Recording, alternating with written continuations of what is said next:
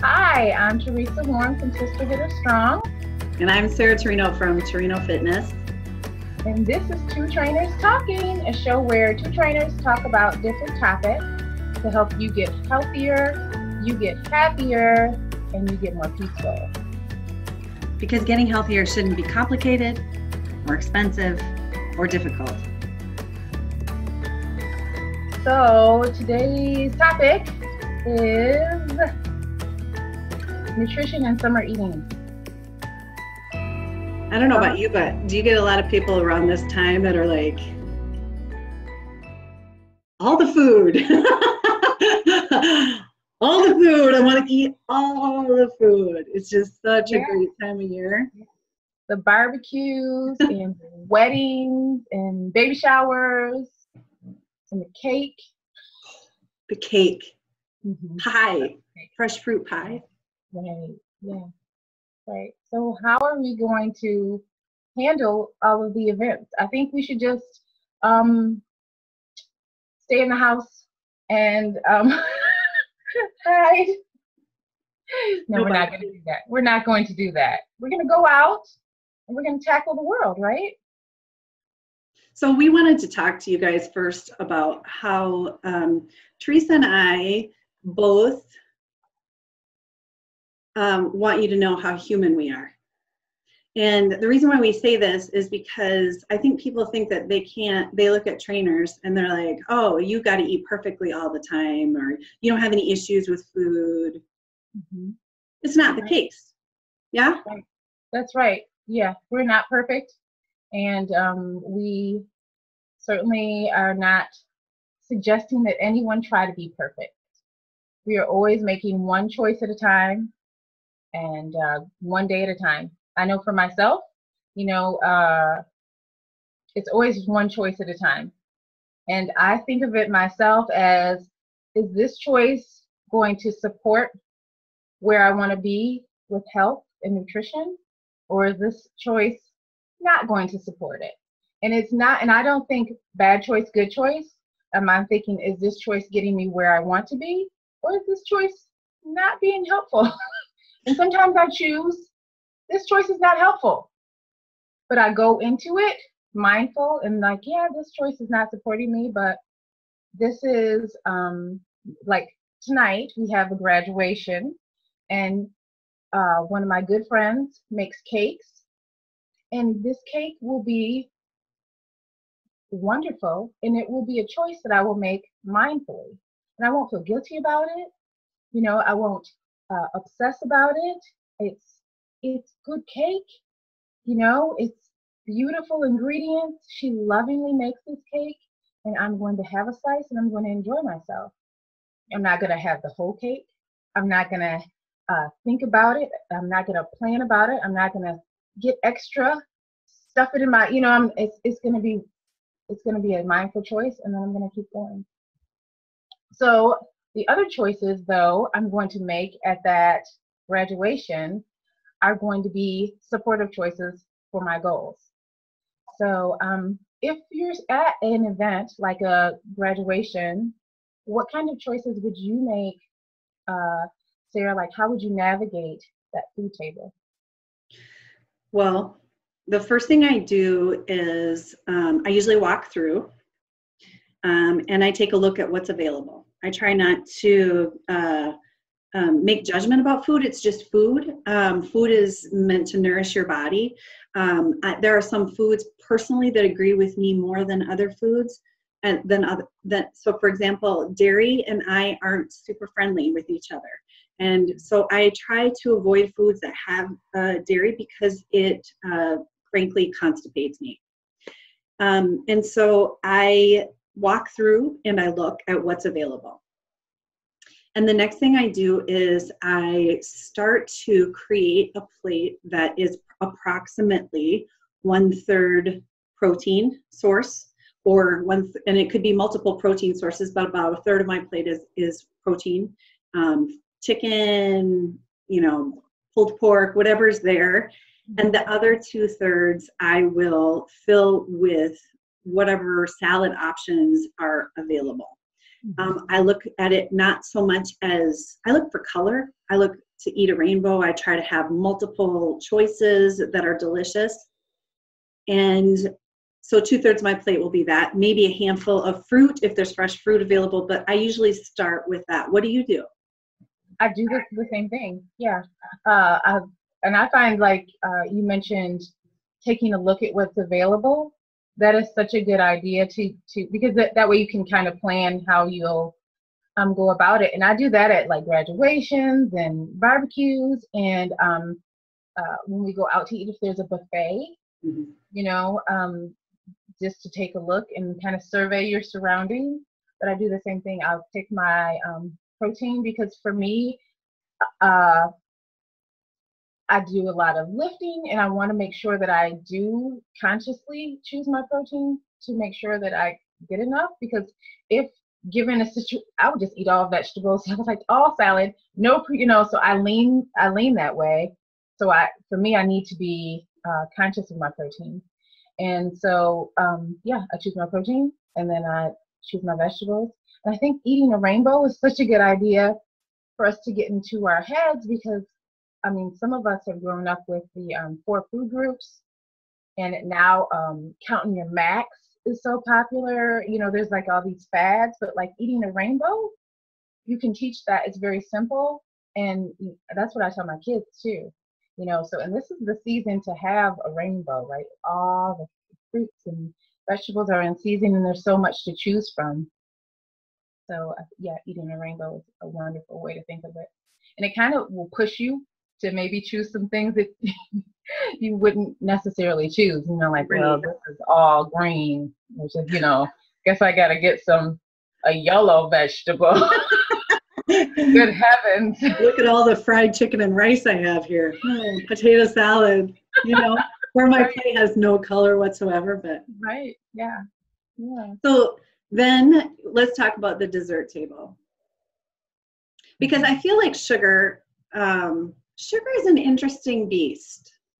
And if you're a recovering sugar that's your, if sugar is your choice, is sugar your choice?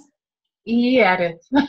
Yes, it is. So for me, it's salty, crunchy. We were talking about this earlier. For me, it's potato chips. Teresa, cake?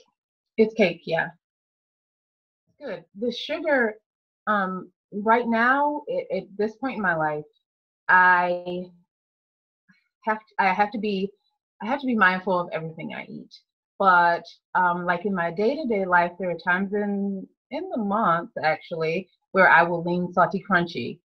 And sugar, this sounds so complicated, but I kind of almost have to deal with sugar as kind of addictive. Mm. So sugar is tricky for me in that I usually just stay away from it. But so I'm speaking of the graduation, and there's one person whose cake I like to choose that cake, and that's the only cake that I kind of choose. But that's about the journey that I've been through, and I know myself, and I know this is how I do best when I handle it. I think if sugar is not an issue for you, then there's going to be all types of things, and luckily there's usually already a serving size established. So when we're looking at this table of sweets, if you are choosing one, perhaps you choose it and share it with someone. That's really good, because serving sizes now are really large.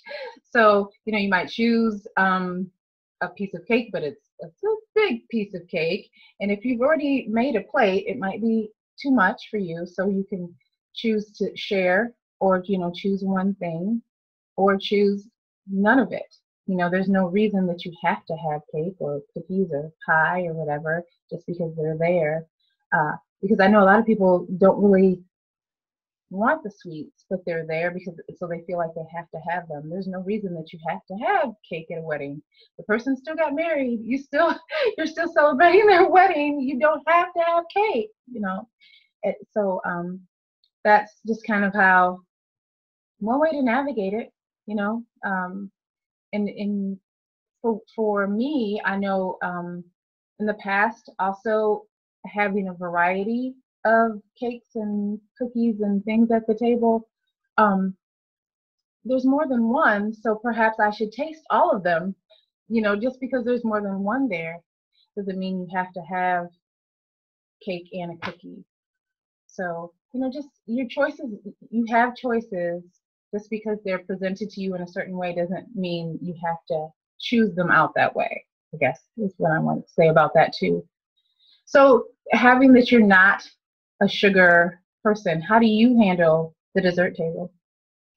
So I wait some time before I've eaten. And then I ask myself a question, and it comes from this author that I really enjoy around food. Her name is Janine Roth. And she wrote a book called Women, Food, and God. I was like, that name is familiar. Yeah. Okay. And she wrote this paragraph in the book where she talks about when you're standing in front of the pantry, ask yourself one simple question: am I really hungry? And if you're standing in front of the pantry, going to be grabbing something out of it to eat, and you're not hungry, maybe close the pantry door and figure out really what it is that you are. And so what I do is I wait after I've eaten so that the food is in my stomach and digesting, and then I approach the table. And then I ask myself that question: am I hungry? Well, could I sit down to halibut and green beans right now? That's always my test. Fish and beans. And if I'm not truly hungry, then I don't imbibe. But sugar is not my deal. I might have a tortilla chip though. So if I decide that I'm going to have a dessert, there's something that I think it was Melissa Hartwig and Dallas Hartwig wrote in the Whole30, and they said, make love to it. Turn off the electronics. Sit and be present. And even if you're having a conversation, be really present in the enjoyment of the dessert. Right. And so I might only have a couple, 2-3 bites of the dessert, but I am savoring it. I'm really enjoying it. I'm really try to be present in it because of what you said. Sugar has some interesting neurological effects, and I think we have to be mindful about eating it. Right. Yeah. And even as you said that, I really often share dessert with my husband, because what I find is I do enjoy it, but it doesn't take much for me to get that enjoyment, right? So the first bite of cheesecake doesn't taste any different than the 7th. So, it's like 3 bites and I'm like, oh, that I enjoyed that and I'm done with it. So because I don't like the visual of it being wasted, I'll share it. Or and I've even cut a piece in half and left it. Like if you're at a table where they're cutting serving, left half of it, or cut it and I'll walk over to the trash can and throw it away immediately, just because. And I know it's food. I'm not going to starve. Nobody's going to starve if I cut my cheesecake in half and throw away the other half of it. That's something I'd had to throw away. That eat what's on your plate. Eat. Make sure you eat all the food. It will be okay. I can throw that away and it'll be fine. I don't have to eat all of the cheesecake just because I got that.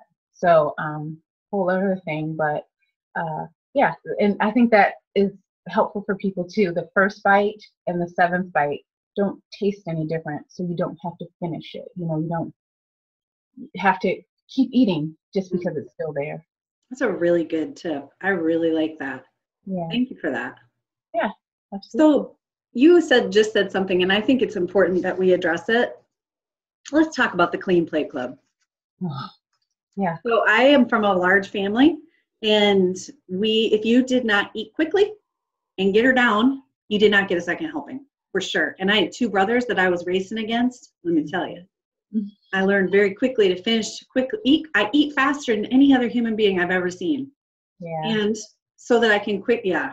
So I had to break a lot of bad habits. And one of them was the Clean Plate Club, because that was the messaging that I got, certainly from my family. Did you get that too? Yes, absolutely. And I was the only child, but my mom did in-home daycare. Mm. So, and I was usually the oldest. And, you know, those little kids, they get more stuff. So I definitely would make sure I'm going to make sure I get done so I can get more if I want more. So absolutely. Yeah, that was a lot of retraining that I have to do. And still, I'll find that I'm kind of falling back into that, and I'll have to be like, okay, wait, you don't have to eat everything. And I've come up with some tricks. So what do you do to kind of help yourself with that? So the big thing that I've gotten, I use it every day, is the measuring thing with your hand. Mm. That has helped me a ton. And the reason why is because I was one of those people that would just fill my plate almost overloading, and eat it, because that's what you're supposed to do. You eat what's on your plate, right? Mm-hmm. So a couple of things. First thing I did was, okay, let's start looking at appropriate serving sizes. So I use my hand as the guide. I'll use palm of the hand for protein, full hand for, sides, thumb for fat, so dressing, some nuts, throw some nuts on, right? And then palm of my hand for fruit. And that has been helpful to me to just like reorganize my plate. Right.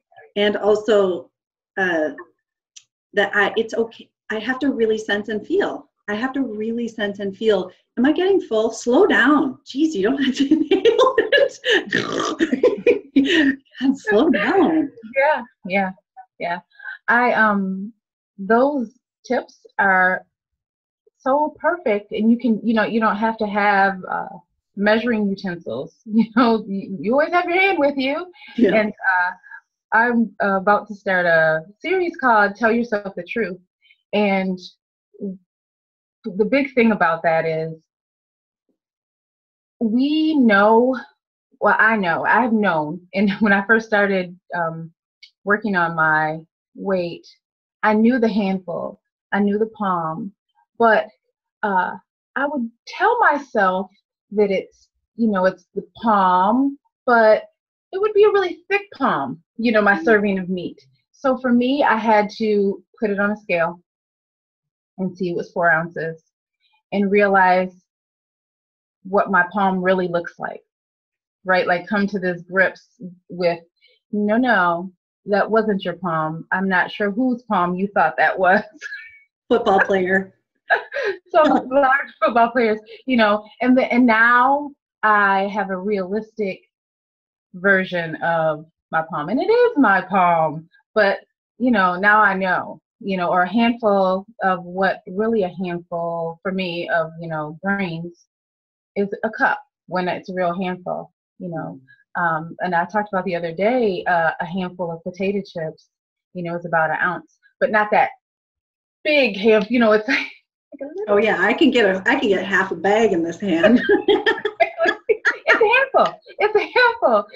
Yeah, that's not really what a handful looks like. So just, being really honest with yourself, because that conversation about serving size, that's a conversation. You need to tell yourself the truth about what you're putting in your body, right?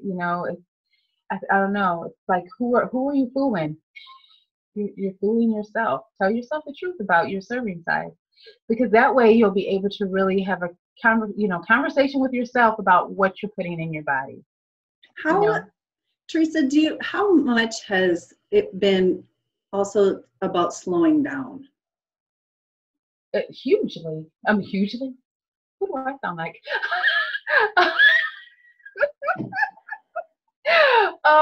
Slowing down and being mindful. So, no cell phone right there. Like we're not eating while checking my Facebook or texting. When I find myself eating and then just being stuffed. And I'm like, how did I do that? That, you don't stuff yourself if you're being mindful when you're eating, because it takes, 15 minutes for your brain to realize that you're eating and you're full. So if you got to the place where you're like, ugh, then that means you just, and then the 15 minutes came and you went beyond full, so, just slowing down and having eating be the thing that you're doing during that time. So, and for me, I had to like do little tricks. Like I had to try to chew. So I, would chew. It sounds really gross, but I would chew my food to the consistency of applesauce. So, and that's, I know there's some people who count, find that counting how much they, I don't know, 25 chews or something like that. But for me, consistency of applesauce is what I would think, and to chew. And it was like just helped me to slow down and be mindful, because I needed like little guideposts to help me to change over, because there were just habits that I needed to change, and I needed to be honest about, okay, I'm gonna need help with that. I'm gonna need help, so this is what I'm gonna do, and just figuring it out as I go. And we were talking about the clean plate. I remember purposely leaving food on my plate, like making this conscious decision, and it felt like, ooh, there's, and just being like, yeah, there's food there.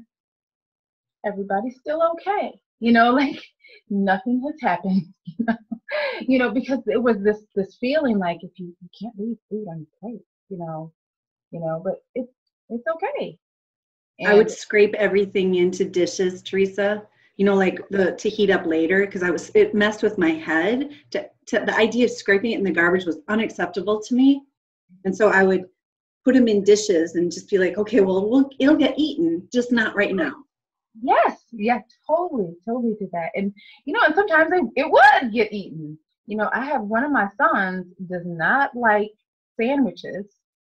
So he would be so happy for leftovers, leftover food. Some people don't like leftovers. He just loves it. So, I was like, well, he can have, or nobody. But yes, a lot of times having it, not throwing it away, but just putting it in containers, even if you kind of know nobody's going to eat that, but just the thought that somebody could, it made me feel better. I still do that at restaurants. And they'll bring, whatever I've ordered, my meal, and I'll ask for a box right away and halfen it. Oh yeah, right. And I do it right away, which is always, the server's like, what a great idea. Yeah, right away, box it up. Because I've actually, sometimes you are really, serving sizes are always big at restaurants, but sometimes you're really hungry and you do actually want the whole serving of fajitas, or whatever. So I'll divide it, and it's in a box on the table, and I'll eat and enjoy, and everybody, and if I'm like, no, I'm still hungry, I could eat. It's right there in a box, but you do have to go through the process of opening the box. And this is a different trigger, but everybody at the table has watched you box up your half of your meal, right? So, like, if you're gonna go in that box, that means you're hungry. Like, I'm gonna go open my box because I really do want all the fajitas today. But if you're hungry, you don't care, and you'll open that box. But if you're not really hungry, but because if you're out to dinner, there's some social eating that's happening. People are eating because everybody's together. So the boxing it up for me is a really good one, because when I'm really hungry, I will open the box. But generally, I'm not. I feel like you and I could talk about this. There's so much around this. Let's come back and do another episode and talk more about you, because your journey is so inspiring. Thank you. Yeah, I'd love to. Love to. Any final thoughts you want? enjoy. You know, we're talking about these things, and I think sometimes we are working on changing our eating habits, and we have this fear. You know, it's one thing to change your eating habits when you're controlling it at your home, and another to kind of go out in the world. So, you know, don't be afraid to go to events. You can make good choices anywhere, and enjoy, you know, because our lives are social, and eating is a social thing. So you want to go out and enjoy your life. Yeah. How about you? Same. I would say also, if you can look at food as nourishment, and that you're nourishing your beautiful body, and that it's just food. It doesn't, you know, you can kind of not have it have so much control and power over you. Right. Yeah. Thank you for joining us. Yeah, thank you. Thank you for listening to Two Trainers Talking. Thank you for joining us for Two Trainers Talking. We hope this has been helpful to you. If you have any questions for either of us, you can email us at these addresses on the screen, or you can post in the comments. We'd love to hear from you. Keep an eye out for more T3 episodes, Two Trainers Talking, and let us know what topics you'd like to hear about. Thank you all for joining us, and may you care for yourself this day and every day.